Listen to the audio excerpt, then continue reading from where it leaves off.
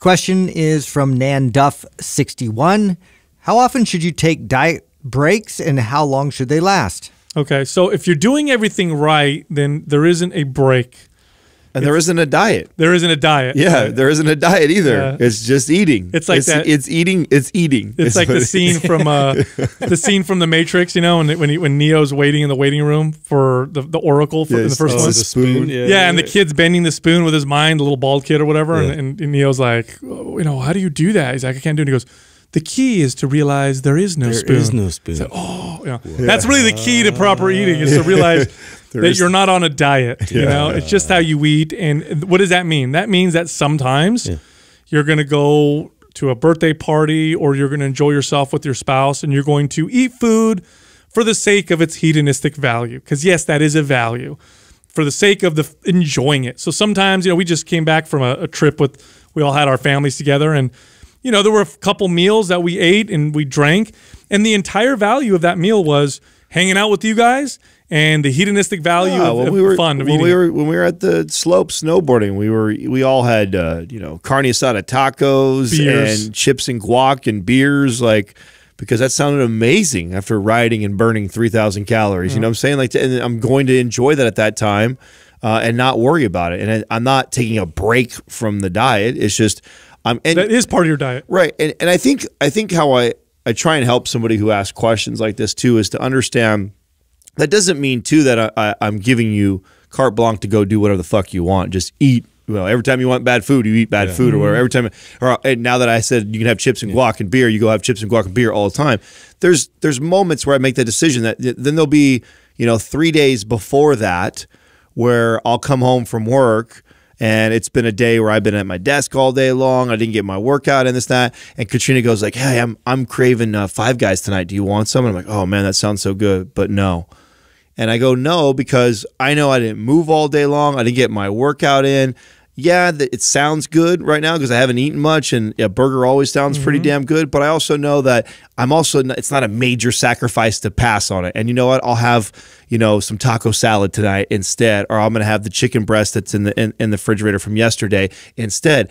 And it's not like I'm fucking sacrificing a lot right there. No. But if I feel like it's always on or off all the time, then you're playing this game that you can or you can't. It's not that you can or you can't. It's just no, I don't want to do that right now. The root of the problem with it is not realizing the total value of food. So I'm going to give you two scenarios, both unhealthy. Scenario one is the nutrition freak, the fanatic. The only value they see in food is the macronutrients, like proteins, fats, carbs, the calories, and how it fuels their body.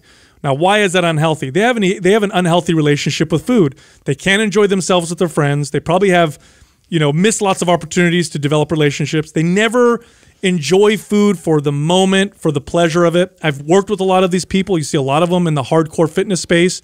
They're dysfunctional with their eating because they only see food for its nutritional value. Now, on the flip side, which is most people, because that's not a lot of people, but they exist. On the other side, you have the other people who only see food for its hedonistic value. Yes, all the value of food is how it tastes and how enjoyable it is. And you know this because when they decide what they're going to eat, that's what they base their decision off of. What do you want to eat? Let me think about it. Oh, I feel like Mexican, and it's all based off of its hedonistic value. How, oh my God, the taste of it, the smell, the enjoyment. Now that is a value, just like the nutritional values of food are also a value. But if you worship one and you don't understand the others, you have dysfunction. What you really need to do is understand the total value. So in the example that you gave, it's like you came home and Katrina says, let's get Five Guys, and you recognize the hedonistic value. Oh yeah, that does sound like it's going to taste good. But then you realize the other value, the nutritional value, and at that moment, it's more important to you. That's how you develop balance. This is why you won't need a diet break, because this is the internal dialogue that you have with yourself when you're deciding what to eat. What is more valuable to me at this moment? Right now, I'm with Adam, Justin, Doug, and our families. We're up in Lake Tahoe. We're at a ski lift. We haven't hung out together in a way that wasn't business related. And right now, what I value is I want to enjoy this beer. I want to talk to my friends.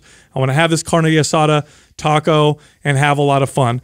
Most of the time, that's not the case, because most of the time I'm just feeding myself. And so I'm going to value the nutritional stuff for food. But if you have that approach, then you don't have a diet break. Because here's what a diet break encourages. It encourages you to go on your diet and off your diet, which looks like restrict and binge. That's exactly what it looks like. It's like, right now I'm on a break. What is a break? Anytime you take a break, what does a break look like? I'm going the opposite direction, everybody. Right. I'm on a break. I'm going to eat everything I want. I'm going to go crazy with the cake and the alcohol, and then I'm going to go nuts. And then, got to get back on the diet. What does that look like? Perfection.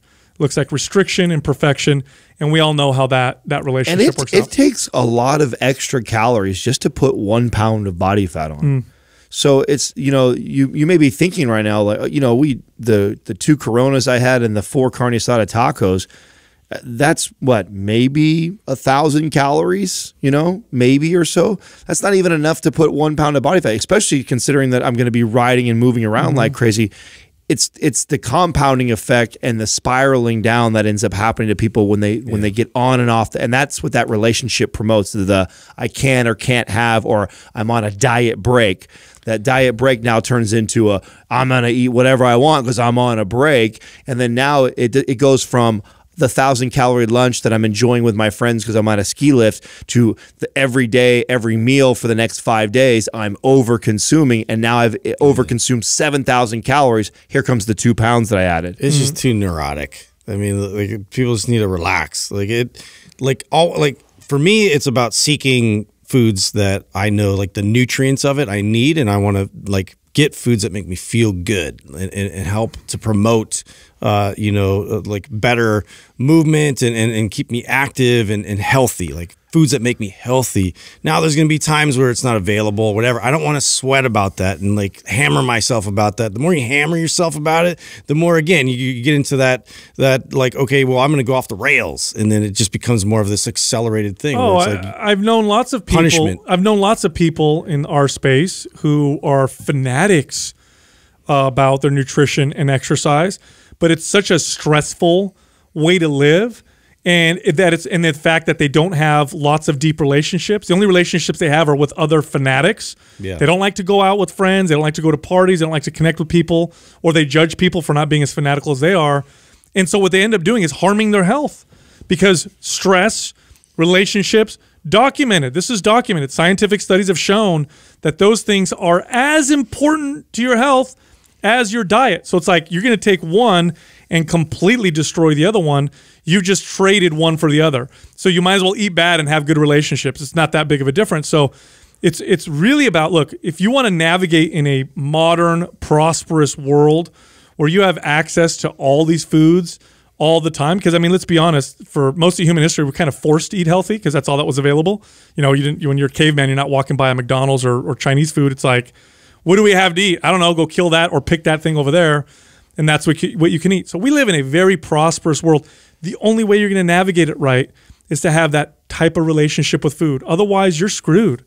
You are screwed, and you're going to go on and off, and you're going to have breaks, and you're going to get on the wagon, and now I'm serious, and now I'm off, and it's just going to end up with poor relationship and poor health. Yeah, get rid of the wagon in the long term.